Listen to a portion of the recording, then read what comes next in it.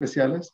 We're going to wait a couple more minutes, allow people to connect, and then we will introduce our guests of honor.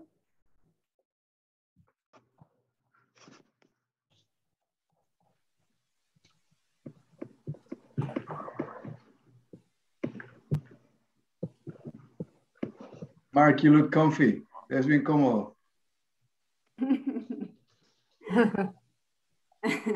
I'm jealous. Hi, Laura, Dan. Hello, good to see you. Hello there, Ruben. I forgot I was Hello, muted. Yes, Jody. I'm comfortable. Thanks for joining, Mark. Jennifer, hi there, Paula. Got Jamie? Oh, nice to see you. Thank you, everyone. It's so good to see you.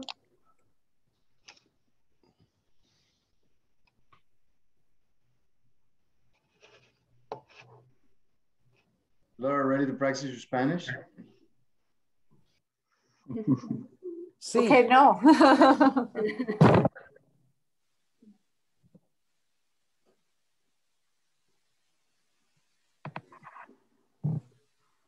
Yo creo que Natalia estás en mute. Sí, ya lo quité. Lindsay, hola, ¿cómo estás? Tengo una pregunta, ¿acá se conecta todo el mundo o esta es la sala de los principales y hay gente conectada? No, este no es un foro relativamente íntimo, entonces lo que siempre hemos querido es tener el espacio abierto para que al final sea un diálogo entre todos, ¿no?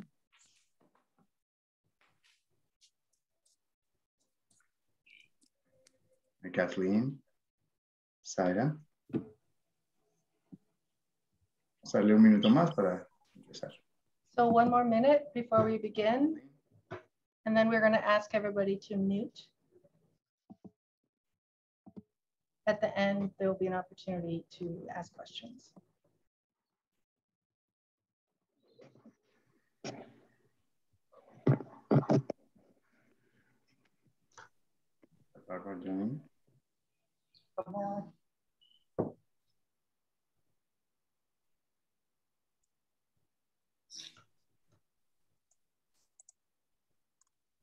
Muy bien. Bueno, ¿por qué no empezamos? Why don't we begin? First of all, thank you to everyone. Here I am, the chair of the Latin American and Caribbean Working Group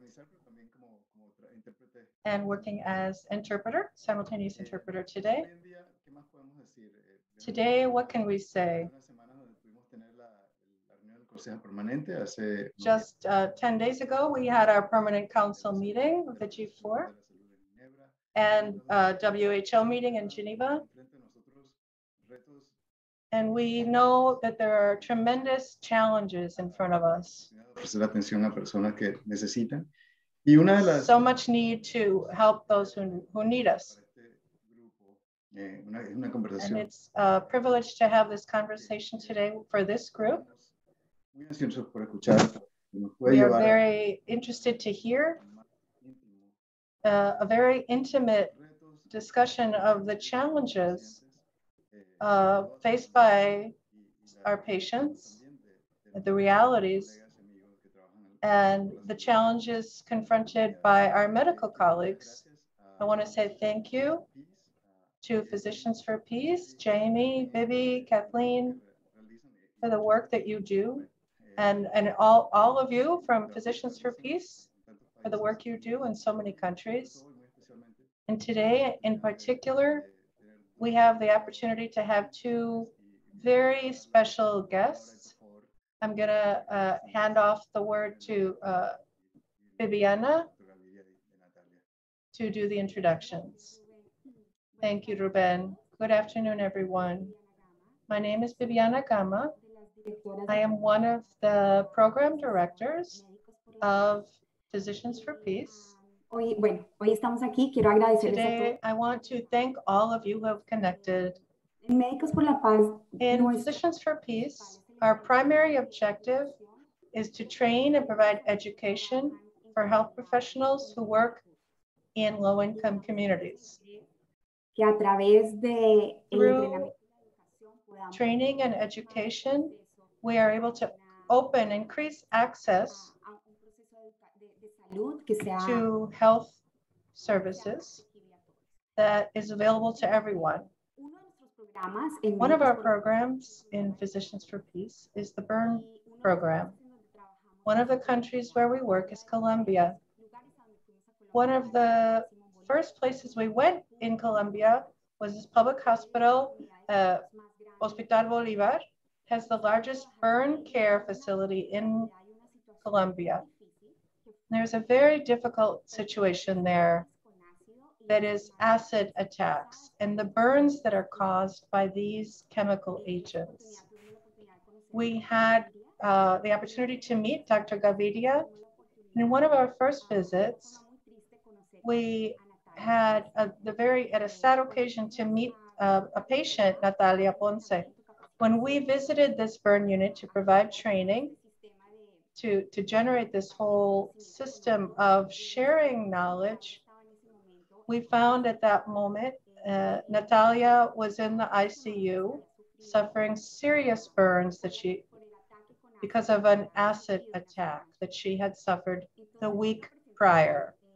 So I would like to present to you, we have Dr. Jorge Gaviria, plastic surgeon and reconstructive surgeon specialist from the Javeriana Pontifice University, more than 26 years experience in burn care, plastic surgery at the Simón Bolívar Hospital in Bogotá, Colombia. Currently chief of plastic surgery of this hospital, coordinator of plastic surgery and reconstructive surgery and aesthetic surgery of the Sinu University in Bogotá. Also professor of University Javeriana and a member of the Colombian Society of Plastic Surgery and the Ibero-American Plastic Surgery Society. Thank you so much for accepting our invitation and welcome. Thank you very much. And thank you so much, Viviana, for this invitation. For me, it's an honor to share with you some of my experience that we have had related to acid attack burns. It's a horrible situation that occurs in our country.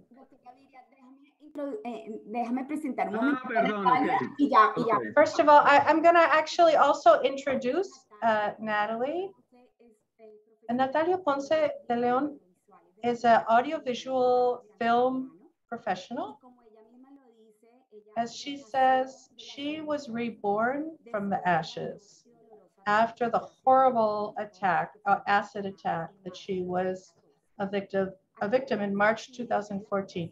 She's currently president of the Natalia Ponce de León Foundation, which is a nonprofit foundation to protect human rights and promote human rights of the victims of burn attacks. And she authored and promoted the law that is named after her in Bolivia. She has won many, many awards over the years. She has been an untiring promoter of the human rights of the victims of acid attacks. So we're going to start with Dr. Gaviria. Thank you, Natalia, also for accepting our invitation to be here. Go ahead, Dr. Gaviria. Thank you very much. As I said, thank you so much for allowing me to share with you my experience, which has been a very difficult area. Colombia is one of the main countries that has this type of problem of acid attacks, which is just very unfortunate. These attacks, it's fairly common to suffer chemical burns because it is just too easy to get these chemicals. You can find them. They're used to open clogged drains, or they can come out of car batteries, or there may be chemicals that cause burns from work accidents or from wars. For example, this this person who had a mustard gas burn is one example. But in Colombia, this is being used as a weapon to solve domestic violence issues or personal conflicts as a way of attacking people. It's happening, this is something that's happening throughout the planet, but it's very common in Asian countries, in the UK, and in the UK. It has happened some in the United States, sometimes in relation to drugs. But now the UK is actually the highest number of cases. They often use acid to mark the enemies of gangs. They mark them with acids. So that is the most common motive. Other countries, it's used differently, this form of attack. In 2011, comparing with Pakistan and Bangladesh, which are other countries that have fairly common cases of acid attacks against women, Colombia, compared to our female population, was an even higher level of percentage of per capita attacks. The causes of this, they're same all over the world. They're money conflicts, theft, domestic conflicts, intermarriage conference, family violence. The most frequently used chemical agents are sulfuric acid, nitric acid, fluorohydric acid, or sodium hydroxide, which is used for cleaning pipes, unclogging pipes. Colombia has always had a problem in terms of databases. In medical legal terms, we found that between 2008 and 2013, 719 cases of chemical attacks. They occurred both among women and men. And we've seen it in all age groups.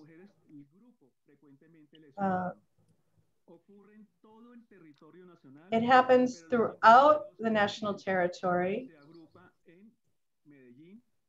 but especially in Medellin and Bogota. The face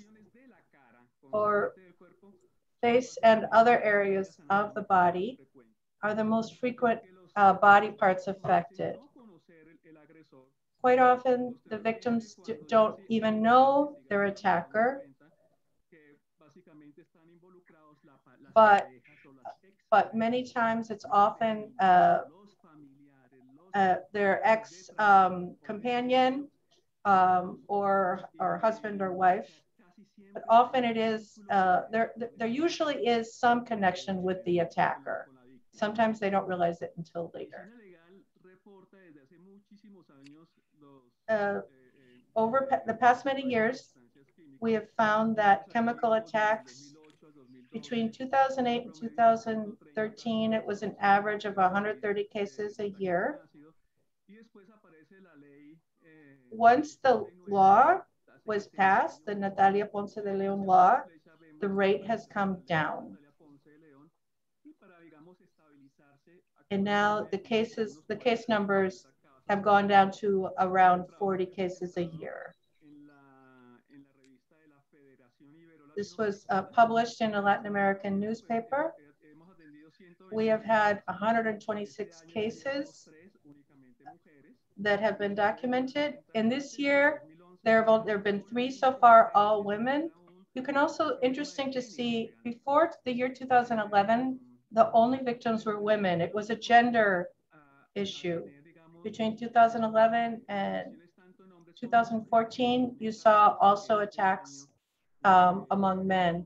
2014 was the highest number of attacks, and that was the year that Natalia Ponce suffered her aggression.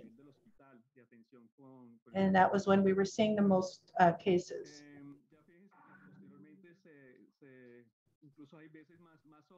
Later, we see there were years when it was most often male victims, often associated with theft. And then later, again, it's now more prevalent among women. So here you can see again, women, the most common is 20 to 30 years are the most common victims. Young women, often very beautiful young women, heads of family. The face and the neck are the most frequently injured areas because that is the intention of the aggressor. They want them to always remember this attack, and so they damage their face. This is different from in Asian countries where you see more often genital or other body parts affected. Often these attacks happen when somebody is coming home or leaving either their home or their work. This indicates that in general, the aggressor is studying the movements to determine what is the best moment to attack the victim. The sulfuric acid is the most often used. They usually get it from batteries, battery acid. So several laws then were developed. Previously, this was just considered something involving gender violence. In 2013, the fines, the punishments were increased. And then after that, there were several more decrees and resolutions to increase the punishments. And it wasn't until 2016 when the Natalia Ponce de Leon law increased to 50 years of prison, the punishment for injuring a minor woman with permanent damages. And then we developed protocol. This law also established protocols about how to care for victims. We developed first a protocol of what should the first person providing first aid for these victims, what should they do? We developed a chart to share, always using biosecurity protection measures. The first person who comes upon a victim should use gloves and protect their eyes. They need to have soap and water. You need certain elements of your kit.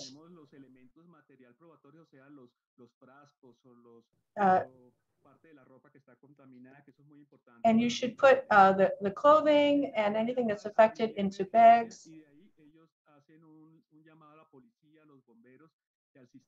Once they call the emergency services, the police are generally the first ones to arrive. They are often the first ones to identify who the victim or victims are. There may be more than one. Sometimes if it's a mother with children, there may be several people affected. We identify who was the primary victim, what parts of the body are affected, and if we have water, the parts that we focus on first are the special areas, which are hands, feet, the folds of the skin, genitals, and especially eyes. When the first aid person arrives, it's important for everybody to try to stay calm, to tell the victim, I am here to help you. Don't promise anything. And do not judge or blame the victim or question or threaten them in any way. Don't make it worse for them. take off the clothing, cutting it. Don't try to take off the clothing the conventional way because it might spread the acid more. And the skin will get inflamed, so take off any jewelry. There will be swelling. Then with paper towels, we try to clean off the skin.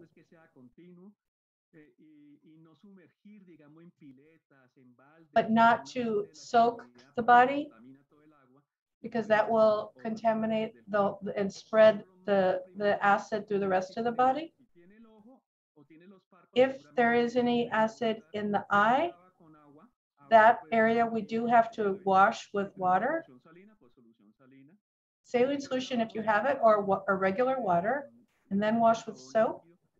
Liquid soap if you have it. That will improve the pH of the skin. And it's very important here in Colombia. It's common that people put different things like onion or butter or honey. We have the custom in Colombia of putting different things on a burn. Do not do any of that. If the chemical was inhaled or ingested, if there are chemicals in powder form, be careful not to let those get wet. And also, don't cause vomit, because that could make it worse by affecting the esophagus. Try to always be very respectful of the person. And it's very important that the doctors are following all of these rules. Even if it's a third-tier hospital, they need to follow these protocols. This was a patient, a woman who was attacked in the street. It used to be, in the previous times, people didn't help. If someone was attacked in the street, nobody else helped them because they didn't want to get involved. They didn't want to get involved in the legal.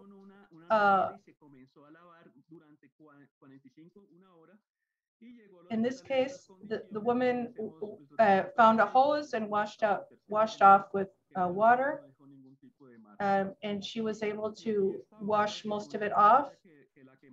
This is another example of someone who had timely care. She spent 3 hours washing with water, and when she came to the hospital the next day, this was all that she had, the damage from caustic. She arrived to the ER. When they arrived to the ER,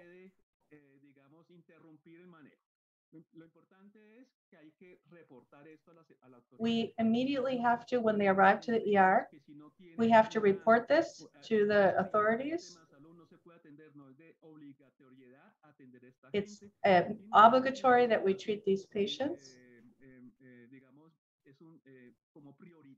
And they are #1 priority patients.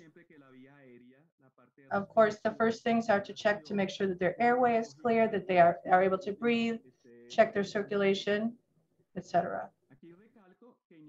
And I'll emphasize, in no cases should we establish any barriers to emergency care. And we held a course with many doctors participating. We have to involve a lot of different doctors and specialists in this care. Quite often we have to involve ophthalmology. The acid, if it falls in the eyes, in the eyelids, we have to involve ophthalmological surgeons in their care. Also, pediatricians, if it is a child, general surgery, depending on the areas of the body that are affected. Then we wash with saline solution for 30 minutes, and there's a full protocol of care. A lactate ringer Then we cover the burns with compresses before 48 hours. The psychological aspect is actually the most important part of the care. As in any types of trauma, in the third phase, when this person looks at him or herself in the mirror and doesn't recognize herself and feels that she or he has lost their identity, it creates a terrible state of confusion, of anguish, and it may lead to suicidal thoughts. This is a typical view of this type of lesion. There may be affecting on the face, and then it dripped off of the face and it affected another part of the body, in this case, the breast. The treatment is going to depend on the age of the patient, what chemical agent it was, how deep the burn is. Sometimes we see injuries such as this in the face, on the neck, hands, feet, genitals. These are all the areas that we consider very urgent for primary care. There are often injuries in the eyelids, and they will also have injuries in the eyes. The cornea, here you can see several examples of corneas that have been damaged. Between 25% affected, and here we have one case where the eye was completely destroyed. The incomplete cornea, those patients almost always are left blind. Here we can see a cornea that was attacked with chemical, and you can see the damaged area. You can see how it is very shiny, very transparent. That is the part that's damaged. Other examples, another patient with porcelainized cornea. You can see the damaged tissue. Important part in the eye is to wash for 40 minutes to an hour until the person says that it's not burning anymore. If we can put some drops on their eyes to anesthetize their eyes, we do that. The injuries in eyelids, which are very common, may require reconstructive surgery. It's about the most common reconstructive surgery. When the eyelids need to be reconstructed.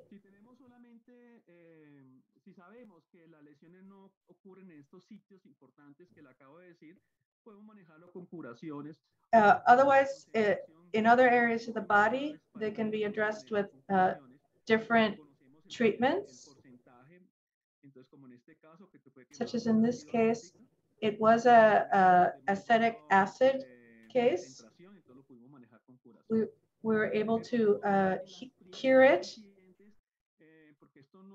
This was from some of the earliest patients. It isn't really documented in the literature. It was very difficult, very complicated to treat these patients. In this case, it was sulfuric acid, all of the left side of the face and part of the right side of the face. We tried to preserve the greatest part that we could of the skin tissue, but there was a high level of scarring. Fortunately for this woman, we were able to treat her skin, and she was able to recover fairly well. This lady was attacked by a 16-year-old.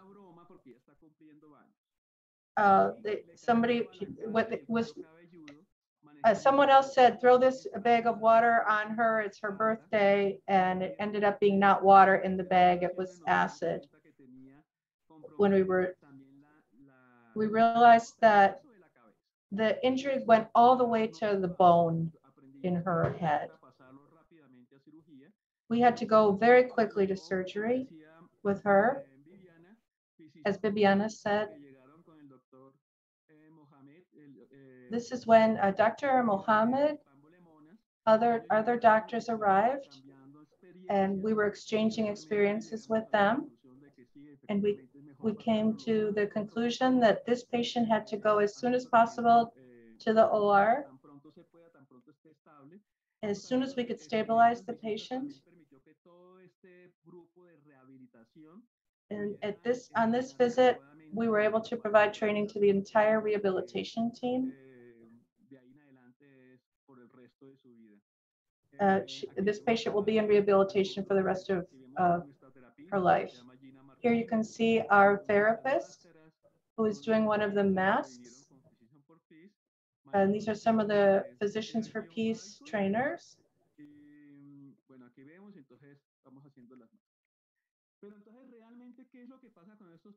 So what happens with these patients? Most of these patients, most of them need surgery. What type of surgery? If they have blisters, we have to break the blisters because there's acid inside the blisters. This lady was burned by a neighbor because she hadn't paid her rent on time. And not only an acid attack, but she mixed it with hot water, which reduced the concentration, but made very deep scars. We had to scrape off her lesions. This gentleman, he was a homeless person in the street. Often when they ask for money, a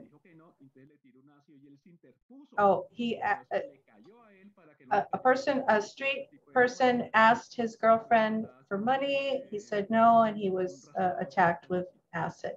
We had to scrape off the injured skin. This was a more superficial injury. Here you can see this case that we saw earlier. After 2 weeks, it was a keloid, very, very painful keloid that had formed. This woman was attacked by her ex-husband on a Christmas Eve, a sulfuric acid attack. It was very difficult for her to use a mask. 2 weeks later, she had these very painful keloids that are very deformative. This was after, on the bottom, we're seeing after several surgeries. And with very intensive therapies, you can see the final result.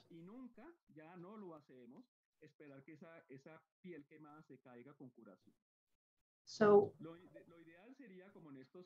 ideal, as in these cases, these patients were burned in public transportation. We had to take off all the burn and we put in skin grafts with their own skin. So those were the results that we were able to achieve. This woman, she was a recycler. She was drinking with her friends, alcohol. When the alcohol ran out, she didn't want to share more money, and somebody attacked her. That ochre-colored attack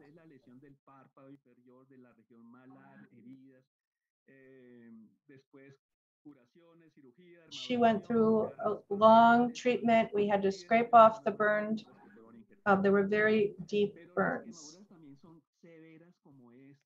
You can also see such serious burns as this. This is a very deep burn that affected the entire left part of the face. You can see the process of the surgery, treatments. Here you can see again the thick scars that happen. They're very difficult to manage. Sorry, somebody's ringing my doorbell.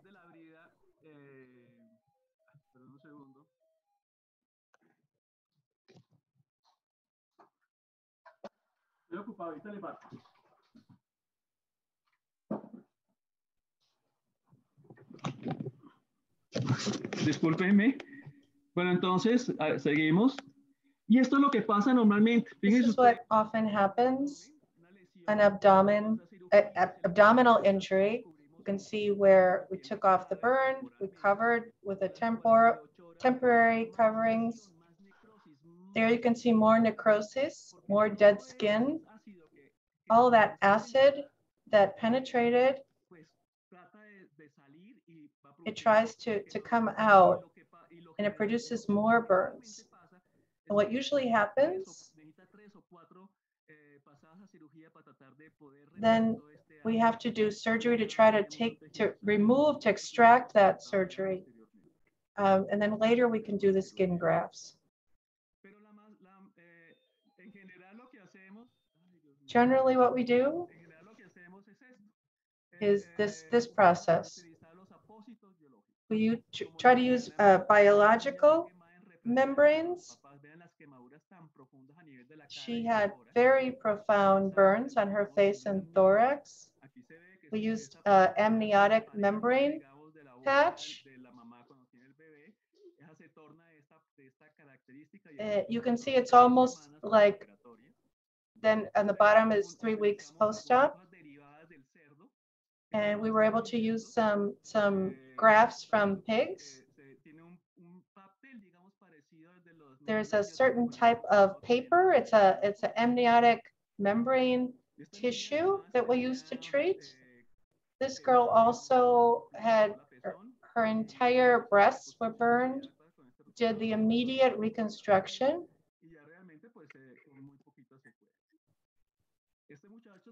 This young man, men are also victims of sulfuric acid.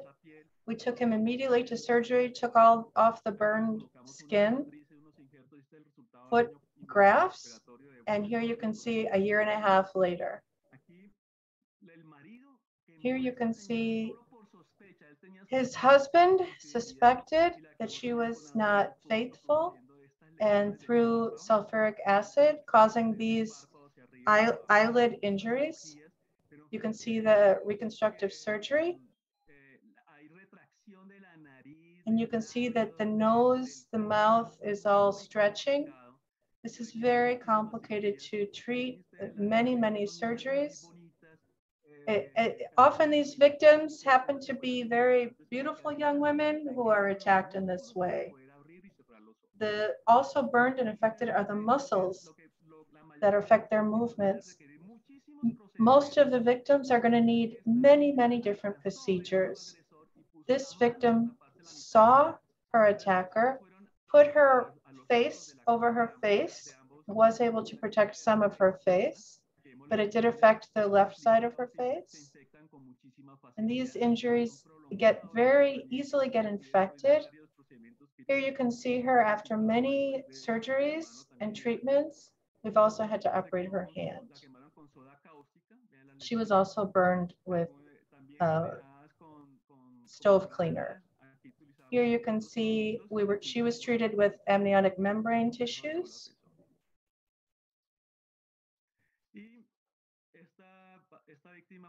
This victim was seriously burned. They said she was attacked because she was very beautiful. She had 17 surgeries to try to take off all the burned tissue. The cranium, her head was severely injured. Many surgeries to close that injury. And you can see how the scars pull and stretch the face. This is the result after many surgeries, after about 12 surgeries to try to recover her face so that she can reincorporate within her social and family life and in work life. This is, the people who do these attacks say, if she's not for me, she's not for everyone. Men attack these beautiful women saying that, if I can't have her, nobody can. Here you can see the injury she suffered from the acid running down her neck and all the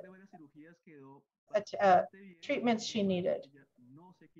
She now always uses this scarf over the lower part of her face because of the injuries. Here you can see another woman who was also attacked by her husband, burned half of her nose that had to be reconstructed. Here, another beautiful young woman who was attacked. We had to take off all of her tissue. Again, we had to use dermal grafts, skin grafts. And you can see the keloid scars. And you can see this was about halfway through her treatment. This is a recent case, December of last year. We're still suffering these terrible attacks that are just unimaginable. So third-degree burns, face and neck severely affected. This patient is going to need multiple surgeries, and it's going to have long-term effects. And is going to need thousands of hours of rehabilitation and therapy because of all the very difficult scarring. This was a young woman, 20 years old. Somebody showed up in her home. This was a couple months ago. Through acid, affected in her mouth, her tongue. We had to take all of this affected skin and her part of her tongue. Enormous effect. And this is how she is after the first reconstructive surgery. Very acceptable considering what she's been through. They're still going to work on, as the scars form, she'll need more treatment.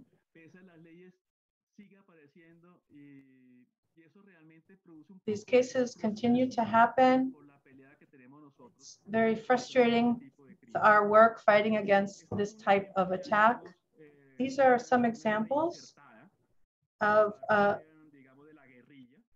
woman who came from, she was a guerrilla. She was part of in the war. She reincorporated within society. She wanted to not be involved anymore in the guerrilla, and she was attacked with very serious effects. She lost all of her eyelids. The surgeries were not as effective in her case. This is what happens. The burn, it starts to pull off the skin. We do skin grafts. There's more infections. We have to do more skin grafts. The scarring becomes a fibrosis. It doesn't, in this case, it didn't let her open and close her eyes. We had to reconstruct her eyelids. But every injury becomes a keloid, and we have to take it off scar by scar and try to remodel. We sometimes have to graft in fat and skin, surgery after surgery, until we have some recovery of the person's face. Even though the results are not perfect, this allows, for example, this woman she actually was able to remarry. She was able to have children. She is able to have a life again. And this is, we're very proud of this as doctors to give her this. And now we're going to talk a little bit about the patient Natalia Ponce. And you can see from her injury, you can see 36 hours. There's a black, brown scarring. You can see we took the skin off. There was bleeding. We put skin grafts. Every time we took off scarring, there was always another layer of necrotic tissue underneath. The effect kept going deeper to deeper tissues, was affecting the muscles of her eyelids, of her nose, her mouth. Here you can see more and more layers of tissue that were affected. This skin bank that we would put on to facilitate her evolution. This is where we tried to start doing the reconstruction with skin grafts. This skin, it sticks We have to do reconstruction at different steps of reconstruction. You can see how her eyelids are affected by the scarring. You can see that the skin starts to see thick, hard. You could see the nasal passages were closing. You could see how the skin was getting more deformed as the skin is stretching. So we just kept reconstructing step by step. You can see how the skin was getting thick and hard.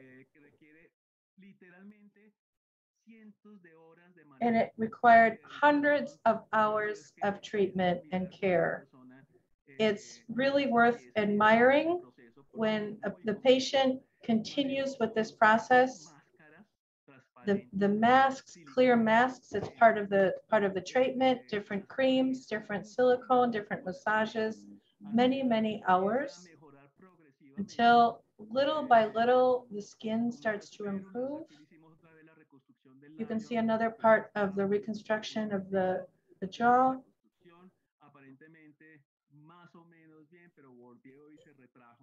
Then it stretched out again. We had to do it again, to do 4 surgeries to reconstruct the upper and lower lift. The eyelashes we had to reconstruct. We had to be treating all the scars as they formed. Again here, the upper lip. Look, you can see here again, the lower lip needed to be reconstructed.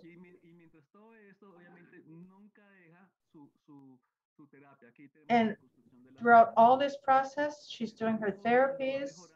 It's improving little by little. The skin quality is improving little by little. Then we started a laser treatment, which is like another burn. It's like a controlled burn to try to improve the skin texture, the internal texture of the skin. Then we have to reconstruct the nasal passages. She's had many sessions of laser treatment.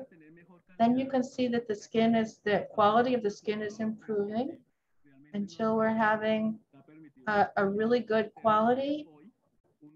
Now you can see today, Natalia is an icon in support of women and against violence, and as a promoter of the law against acid attacks.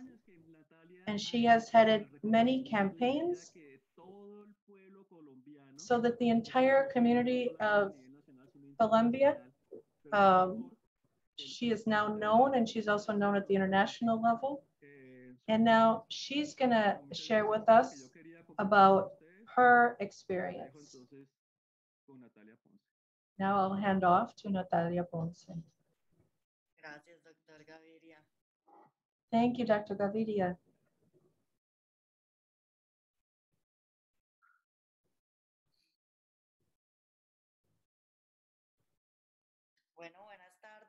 Good afternoon. Thank you for that interesting presentation, Dr. Gaviria.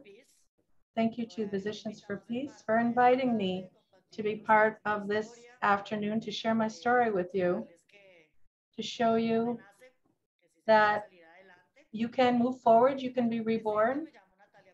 My name is Natalia Ponce de Leon. I'm a survivor of an acid attack. On 27th of March, 2014, I was in my mother's home. It was 5:30 in the afternoon. I was in the door of my mother's home. Somebody rang the doorbell. It was my ex-boyfriend. I went out to see my supposed ex-boyfriend, and it was actually this person who threw a liter of acid on me, burned 47% of my body, including my entire face. That is how I arrived with Dr. Gaviria. That's when my rebirth process began. And I started this entire process.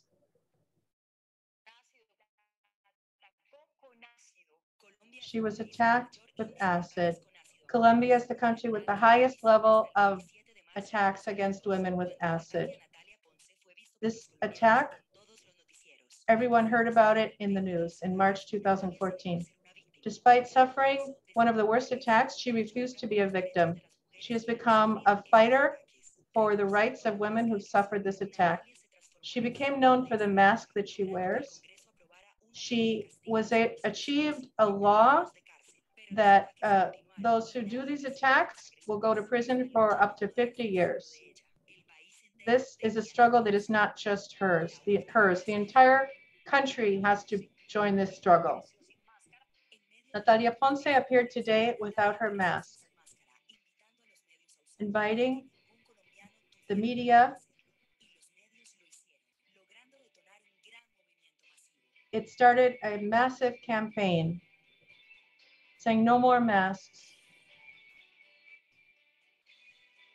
The movement grew through a campaign through the media, motivating Colombians to participate so that this issue came to light. People were sent mail to health professionals so that they became a part of this cause. Even the first lady of the country and governors participated in this campaign. Colombia wore the mask to stop these attacks.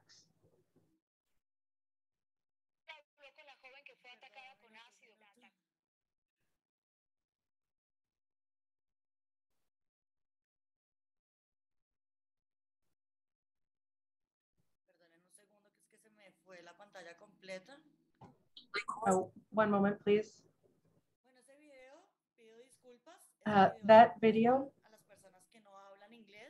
sorry to those who, you can find it in YouTube, in English. You can find the video in English.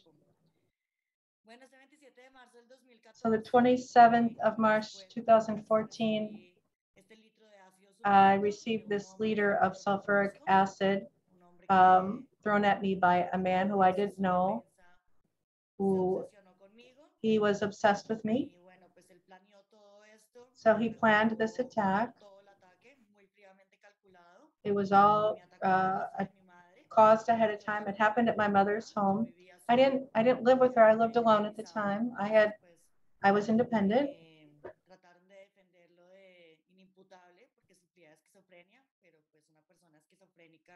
He was a schizophrenic. He claimed that he was schizophrenic, but the truth is he had planned the whole attack. It's been 7 years since then, since I was reborn from the ashes. My process of transformation, my evolution, the growth, spiritual growth, a complete physical change from losing my identity to having this face that I have today, which I am very proud of, and I have been able to move forward. I've had 37 surgeries, all in the Simón Bolívar Hospital. Those 37 surgeries have been by Dr. Gaviria. He is my angel. As he says, what he does, this has been a work not only by him, but a professional team, wonderful human experts. This is not work that any one person can do. It requires a team. I've been very blessed with everything I have received, and I've shared it with all the victims, all the children, all the people who are burned. I share my blessings with them. Thank you to Physicians for Peace. I have skin under my grafts. It's a skin invented in London, and a whole team of London doctors who invented a gladium skin, thanks to, again, Physicians for Peace, who connected with this doctor, who donated and sold to me part of this synthetic skin. And this doctor has come to Colombia many times with Physicians for Peace. This, the transparent mask that you saw in the campaign that we did in 2015 to call attention to this process of this law in Bolivia, calling for integral care and treatment for these victims, like the type of care that Dr. Gaviria provides. We were the #1 country with the highest level of acid attacks per capita, comparable with countries such as India and Pakistan. And thanks to Physicians for Peace, they contacted Biomed Science, which is a company that builds the materials to create that transparent mask that was part of my rehabilitation. I was one of the first people in Colombia to use this mask. Very grateful to Physicians for Peace, very grateful to Biomed Science, with the doctors, the Simon Bolivar Hospital. They gave me my life back. It has been a national and international effort with there are many international doctors who've been supportive, but it all has happened here in the Simon Bolivar Public Hospital in Bogota, in the largest burn care facility in Colombia, and I believe in Latin America. It's my second home now. 7 years ago, before all this transformation, this metamorphosis, it has required great mental strength, love from my family, self-love, confronting adversity, feeling pain as a way to grow, as to evolve. We as human beings, we're going to suffer, some stronger, some less severe. It was my burden to suffer this very severe physical and spiritual pain. But I faced it with my family. But in these 7 years have taught me that mental power, positive thinking, it's key to be able to move ahead. I had 2 options in life. I could have spent the rest of my life crying in bed, hating and suffering for the rest of my life. Or I could have decided to go the difficult path, to struggle constantly these 7 years. I've had to establish different goals, but it was very clear to me that I wanted to move on. And the doctors told me we could do this step by step, thousands of hours of occupational physical therapy. I used that mask 2.5 years. It's very uncomfortable to use, but persevering and being constant, I was able to achieve this. You have to set goals. My goals at the beginning were very small. I wanted to be able to blink. I lost my eyelids. It took months telling myself, blink, blink. It required mental power, but our bodies have memories. But I had to remind myself, teach myself to blink. My dream was to be able to eat a hamburger. I was almost 1.5 years. I had to eat through a straw. I didn't have a working mouth. I couldn't eat a hamburger. Now I can eat a hamburger. I think humans, you have to establish goals. You have to dream big. You have to make your dreams reality. You have to let go of the negative. I was very angry. Of course, I felt rage. I wanted revenge.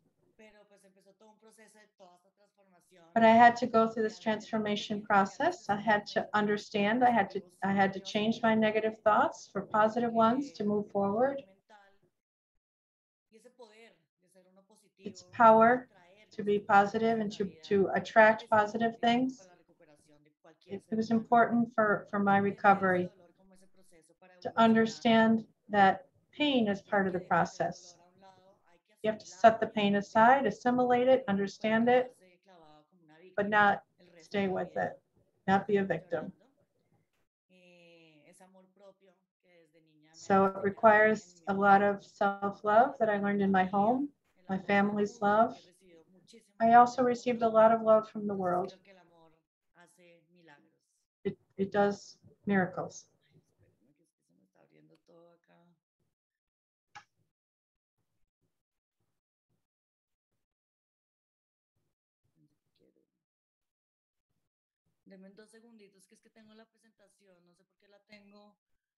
I'm working, 1 moment, please.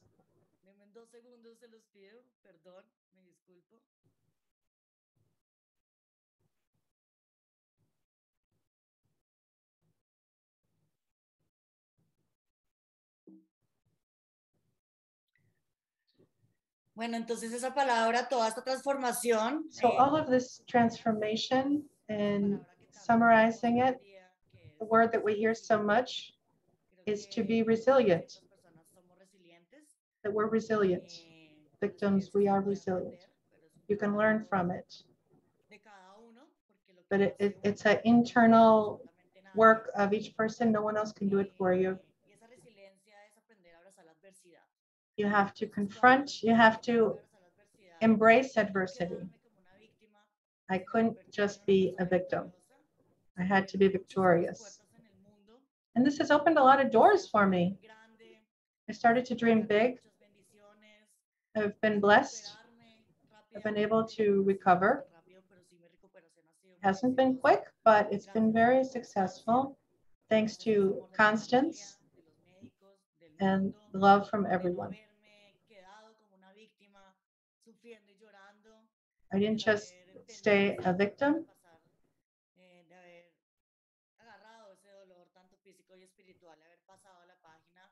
I was able to turn the page to be victorious. From the beginning, I didn't want to be just a victim. I didn't choose for this to happen, but it happened. And so now I've become an activist, a fighter, to fight for other victims. And it's part of healing the suffering in my country. Colombia is a country with a very high, as we said, index in these types of attacks.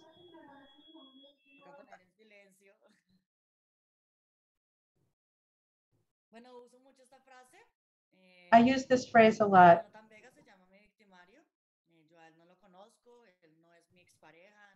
I don't know this person who attacked me. He is in prison for 20 years. He achieved what he did not achieve what he wanted, to destroy me. I do have a lot of scars. He did burn my body, but he did not burn my soul. My soul is a lot stronger. I learned to raise my wings, to fly very high. And I'm a woman who is happy and beautiful.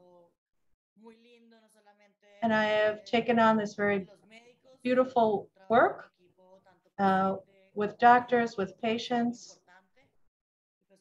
It's very, what I have received from Dr. Gaviria and others that have all been part of my recovery.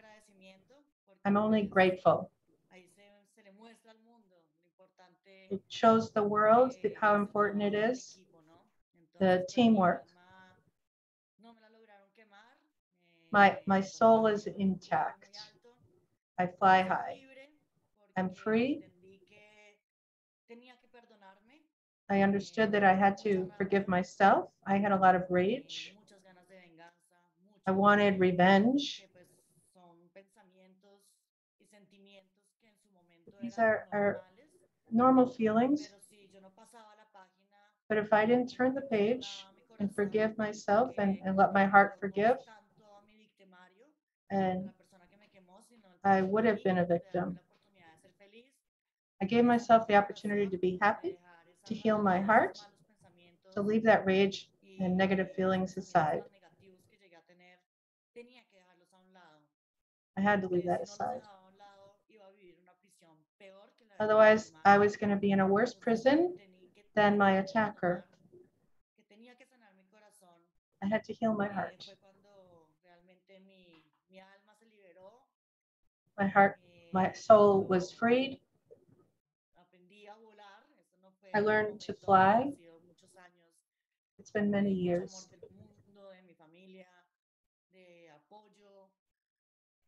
A lot of support. It's been a whole process. It wasn't one day to the next that I was able to forgive. But being able to forgive gives you freedom. Hate is poisoning yourself. You're killing yourself. If I didn't leave aside all of that rage, I would have never recovered. I would have never been victorious. So this process of freeing myself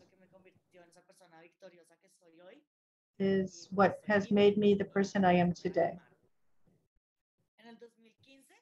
In 2015, I had the dream when I entered the Simón Bolívar Hospital to establish a foundation for women who were burned of any type of burns. The Simón Bolívar Hospital, it's a public hospital. And I saw the suffering of many, many women. Many of these women didn't have money to pay for their treatment, all the surgeries. And I decided if I get out of this alive from this situation, and if I have the strength, I want to create a foundation, a type of NGO. And this is what we have done in these years. We defend, we promote, we protect the human rights of persons who have been the victims of chemical attacks. Also, we work to prevent gender assaults. This is one of the common types of gender attacks that exist throughout the world. After I saw the suffering of the women, and after I was blessed for all that I received, I want my story to be an example. And this is also to help men who have been attacked, but in Colombia, this is an attack against women because of their gender. And we want to protect their rights. I'm not the only victim. There are thousands of us victims in Colombia. Often women. There are many Colombian women who have lived violence their whole lives. And so this is why we decided to establish this foundation. One of our big achievements was that the government in 2016 approved this law. It is known as the Natalia Ponce law. I'm very proud to have a law in my country that's named after me. It was a big effort together with many public institutions, medical institutions, state institutions. But I will be sincere, the impotence to stop these attacks, they've continued, these victims have continued to suffer. What is happening with the law? Before this year, the acid attacks were characterized as a personal attack,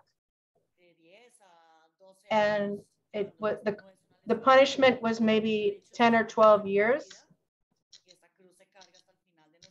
And given that the victims will carry the effects of this attack for the rest of their lives,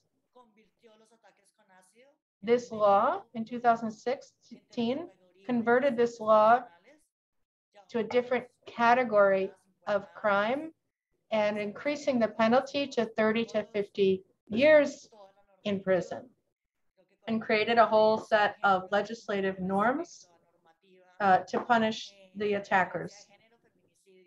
And this has become a model law for other countries about how to prosecute those who attack women in this way. We still have a long ways to go. And sometimes I just want to throw in the towel because these attacks still happen.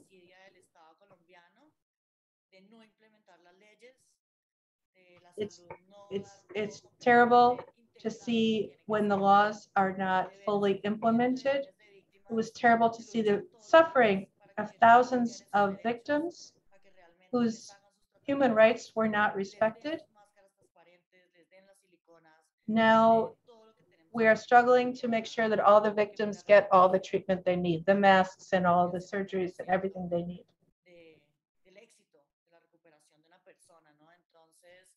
So receiving all the treatment is the physical treatment and the psychological treatment is an important part of the recovery. It's not only my struggle. I'm not going to throw in the towel until we see all women assisted. We need, in my country and in many countries, we need to see laws to protect the human rights of women. They are human rights. This is a struggle for gender equality. It's very important to invite men also to join this fight to defend women of all the types of attacks against women. Violence against women brings more misery, more suffering. This is men and women have to work together to defend women's rights, a national and international struggle to achieve gender equality. Our foundation, in these past 6 years, we have been providing a full type of accompaniment for the victims of these crimes, making sure that the state doesn't violate their rights. We would like you to know about this process of what we've been doing these 6 years. But we've done a lot. Given how small our foundation is, we've developed and implemented training programs. Everything from firemen to police to lawyers to EMTs. We've been providing training. Whenever we can provide training to different groups, we do. Also, we've done a lot of work on institutional strengthening to make sure that we can provide the services to all the cases of the patients. We don't have enough resources to help all of the patients. We have a very small team, and we need to keep strengthening our institution. We've also been creating awareness campaigns. We have carried out several awareness building campaigns. One that you saw was the mask, take off your mask campaign. That campaign won Cannes Awards, film awards. It really awakened indignation. It really woke up the whole society of Colombia about this issue of acid attacks. So these campaigns are very important to build awareness. The most important thing is to prevent this gender violence. And one of my big dreams, I'm still working on it. It's not as crazy as it sounds. I want to establish the first integral center of burn rehabilitation in Colombia. We have several different burn units, but we would like to create one and this does not yet exist, one integrated center for the full scheme of burn rehabilitation, so that anyone who is a victim of a burn can get care in one center. Right now, those who need the paperwork and the protocols and the bureaucratic steps to get all different types of care is very complicated, so we want one center. It's very difficult to get all the authorizations, the medical referrals.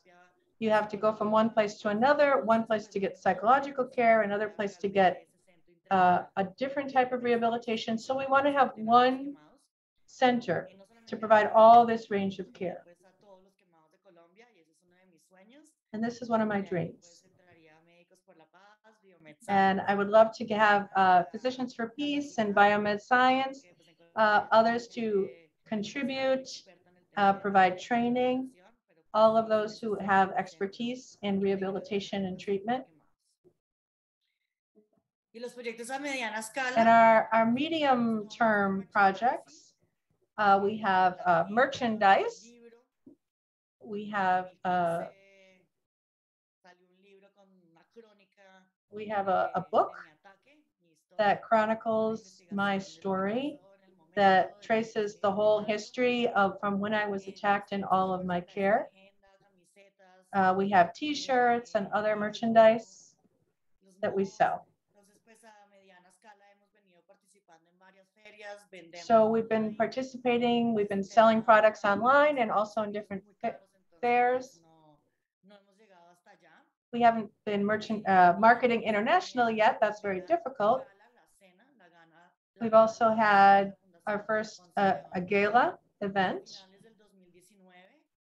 in the late 2019. We had a very large gala event. We had another one planned for 2020. We couldn't do it because of the pandemic. It's still on standby. We hope to have that event, this fundraising gala. And that would be to raise money for the work of the foundation. We also have many sponsorships, people who support us. We ask everyone to ally with us, to support us. And here you can see how to reach me.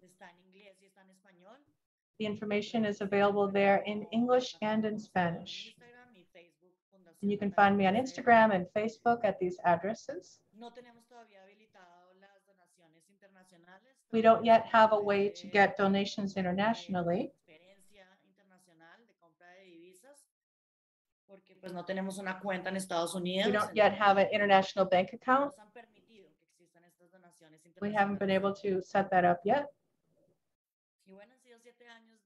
So it has been 7 years. I had to empower myself. You have to create your own power to share this message of resilience, of strength, and be a model for many other women.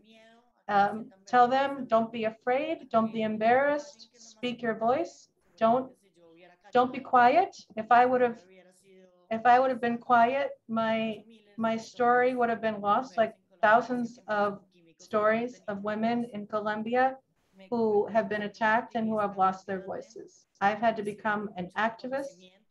I've been blessed to receive many recognitions, many awards from many. Was named as a leader in Colombia.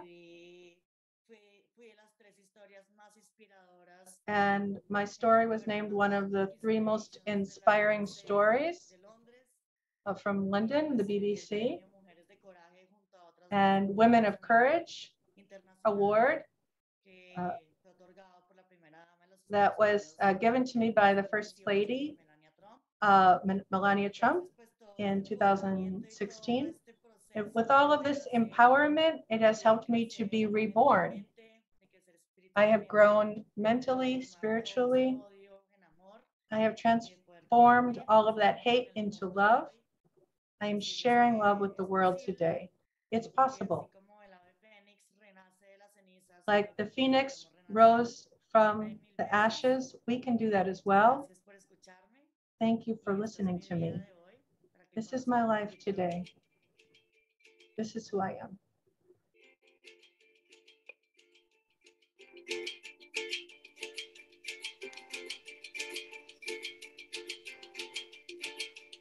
Hoy me levanté en otro lugar. Siento ansiedad, la necesidad de contar quién soy para no morir, para no olvidar que la vida es un pequeño soplo de libertad. Hoy seré canción, volaré detrás de las coplas del trovador del campo y de la ciudad. Para no morir, para no olvidar que el dolor existe y con amor lo voy a curar. Yo soy una aventurera, una madrugada en soledad. Soy una guitarra que canta el viento, una cordillera que llega al mar. Por mis venas corre fuego, mis ojos brillan en la oscuridad y mi voz hambrienta no tiene miedo de cantar por siempre mi libertad.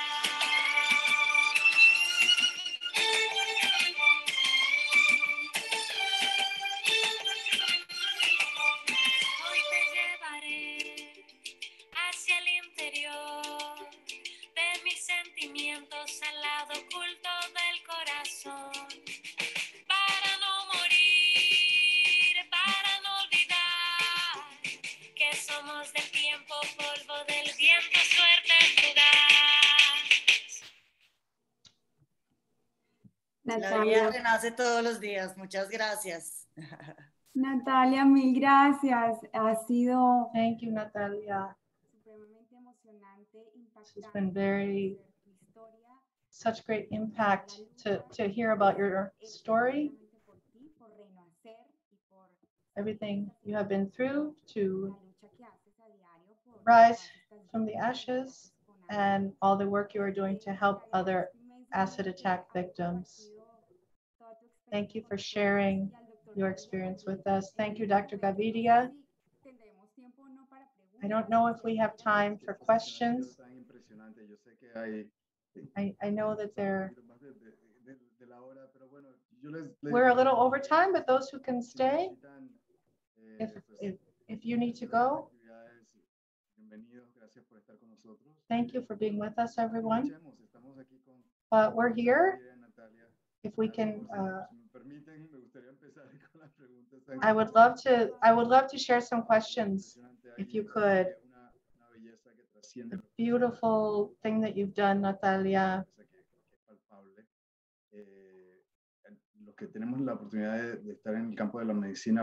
Those of us who work in medicine, this is one of the most difficult situations to see.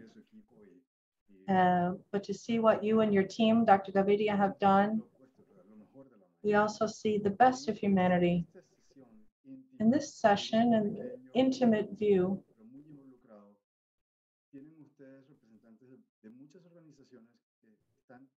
there are representatives of many different organizations who are trying to take care, who are trying to take safe surgery,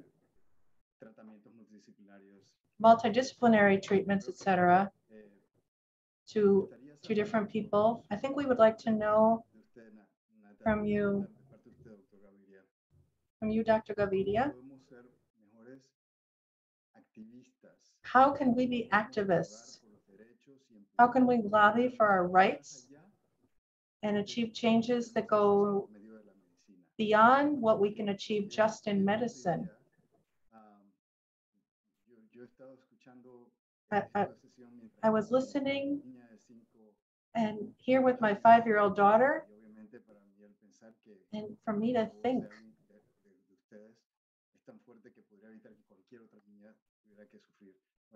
to imagine something like this happening to a girl. What would you tell us to this group that is working to increase access to surgery to many, many people in the world? What would you tell us? How to be activists, how to lobby?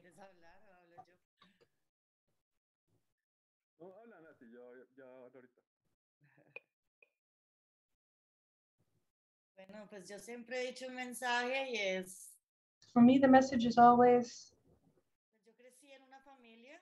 I grew up in a family with a lot of love. They taught me from when I was a little girl the values that are needed in respect, tolerance, equality, sharing, loving yourself. These are all indispensable, necessary values that we need to share with the rest of the world, with children.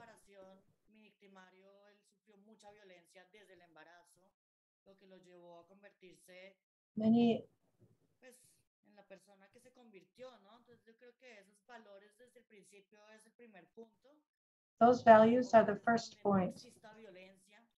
That there need to be homes without violence. Parents need to listen to their children, love their children, have peace. I was given that love from my parents to always move forward. I didn't live violence in my home, and having grown in, if you grow in an environment of violence, you may end up being violent. I didn't have that experience, and I grew up, and now I carry on campaigns. I want to work for gender equality. I want to break stereotypes, models that we get from society, that men are the macho, that they're the ones who are in charge. But we women, we women are not born just to become mothers, just to care for others. We also can be empowered. So it starts at that home education, to break with cycles of violence. Women should not feel shame or embarrassment. And when they need help, they should find help. They should denounce abuse, not stay in silence. I think the same. I think what we can all do from where we work, from our families, from wherever we are, we need to multiply. We need to be aware, build awareness of those around us.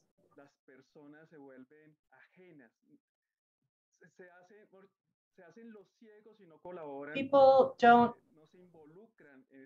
want to get involved. They're apathetic. They don't want to get involved in problems. We need to be multipliers of building awareness, creating consciousness.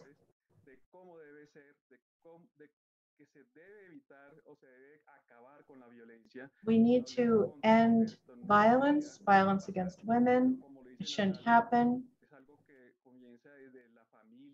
And this is something that starts from the education from children, from families. These are values, these are principles that we need to begin our lives with.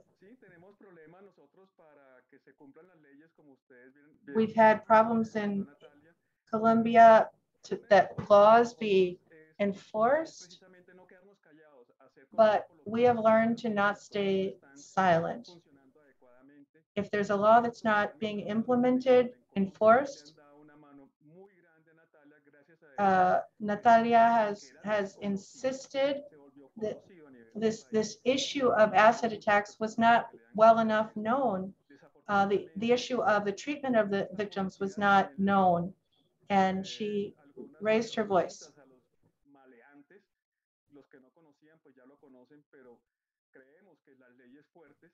We believe that the strong laws did reduce a little bit some of these crimes, the crime level.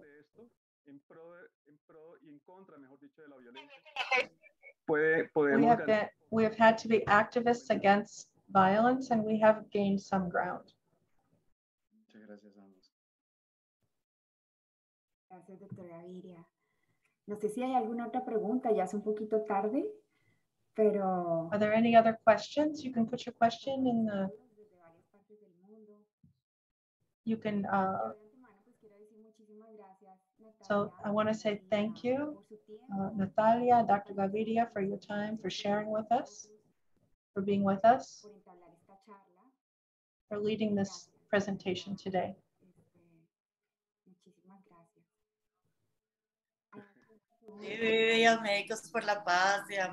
Thank you to Physicians for Peace. Thank you to Mark. Without all of you, Dr. Gaviria, without all of you, this miracle would not have been possible. Gracias, Viviana.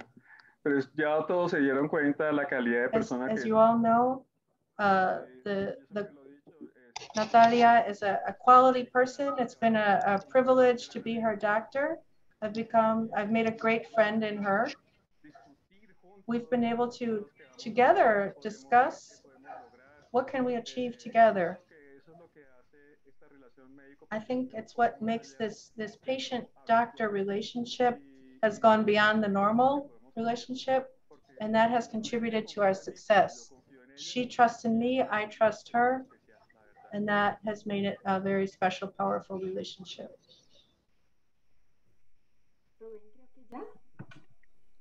Perfecto. Bueno, había una pregunta de Gabriela que hablaba un poquito de el límite de tiempo que se puede realizar los pacientes. No sé si se... Gabriela, if you want to ask your question. Imagino que algunos de estos procedimientos son muy a largo plazo, ¿no? Son varias etapas. These treatments. So the ideal is when a patient comes who's been attacked, the washing off of the acid needs to be immediate. This acid can go in 5 minutes, it can go through all the layers of skin, and it can continue. If it continues to burn without being washed off, it can reach the muscle and the bone. On the medical level, we try to operate before 36 hours. The quickest you can operate, the better results, the better rehabilitation. The results are better the sooner you can operate. Bueno, no me queda más que darles las gracias de parte de todo este grupo que ha sido. Thank you to everyone, all of this group all of you who are here participating, all of you who are working with great faith in humanity, who keep working despite all of the things that we have still not achieved. There is hope. We are very moved and very grateful. Thank you for your time, for your message. We have been enriched by this opportunity we are allies now. And with you and with all the humans who need us. Thank you very much. We hope to see you again. I hope this is not the last time that we are together. Thank you to all the working group, all of our listeners here today. So we've gone on to an hour and a half. Thank you for hanging in there with us. We hope to see you again very soon. Any other comments? Thank you, everyone. Thank you. Okay. Bye-bye. Good night, everyone. Gracias. Thank you. Thank you for letting us share with you our experience. Good night, everybody. Colombia todos. Ándale. Gracias. Hasta luego.